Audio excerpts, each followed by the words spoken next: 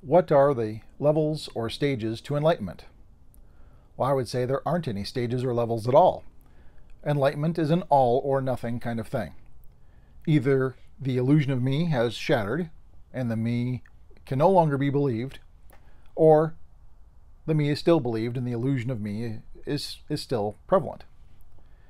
For enlightenment is the shattering of this illusion, and any levels or progress would be for the illusory me. The illusory me made these levels in progress, but enlightenment itself is a shattering of that me. So there are no levels or stages.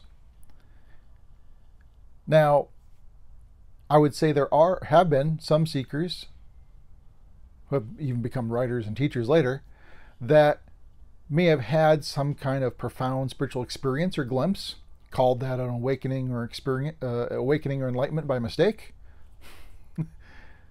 and then later had even a more profound glimpse or experience and called that another awakening or, another level of enlightenment. But this is all within the illusory play of a me.